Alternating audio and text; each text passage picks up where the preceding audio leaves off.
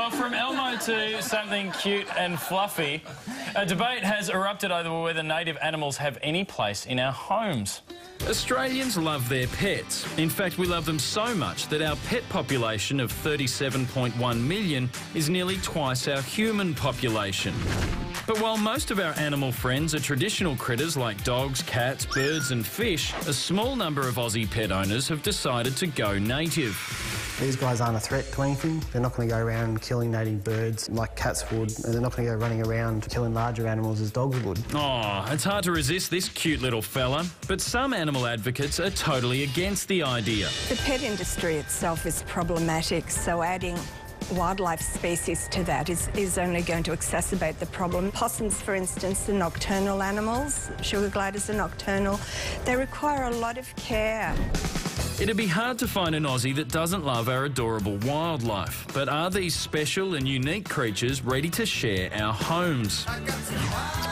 That is a kookaburra, and Chris Humphrey is a zoologist and director of Wild Action, which takes Aussie animals into classrooms and TV studios, apparently, and we welcome him to the project. G'day, Chris, how are you? Good evening, everyone. We're not going to applaud, mate, all right? We're not going to applaud because apparently the kookaburra may attack Carrie. Apparently the kookaburra doesn't like girls, so I'm going to not say much this segment. It felt like a good idea this afternoon. Now, we've got an array of native animals here. Talk us through, first of all, what have we got? We've got a beautiful laughing kookaburra, Australia's largest kingfisher, a western grey kangaroo, cutting up the Carrie, little squirrel glider on Hughes' shoulder here, and a long-nosed potteroo, which is an endangered species. And so do these make good pets around the home?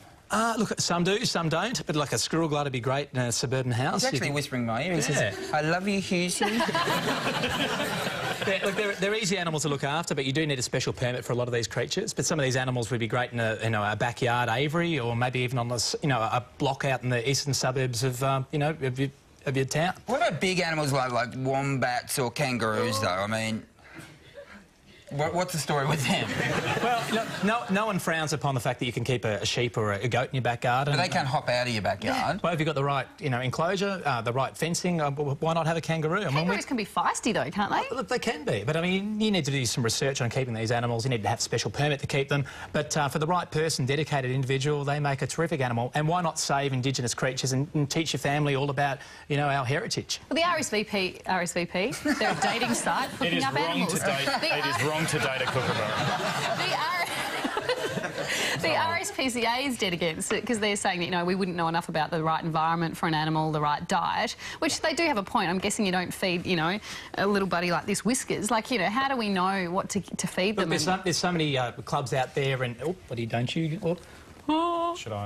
No, that's cool. Just don't look at the kookaburra in the eye. Oh. Okay. But there's so many clubs out there. There's so many, websites to learn about all this factual information, and there's so many people out there, dedicated breeders that will set you on the right path. So it's nonsense. It's easy to look after these creatures. It's relatively cheap, and they're not going to keep your neighbours up at night time with barking. And cats, they eat all of our native fauna. So when you say you need a special permit, you can't just go into the bush and grab a potteroo. Absolutely not.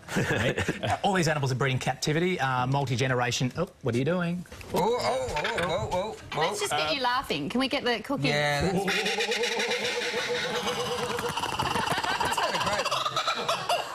So how cool is that for a pet? That is awesome. That's all we've got time for. A quiet thank you to Chris and his guests. And a big thanks to Barry Cassidy also for joining us tonight. That's all we've got time MasterChef is for. up next, though. Thanks for joining us. Night. Cheers, bye-bye.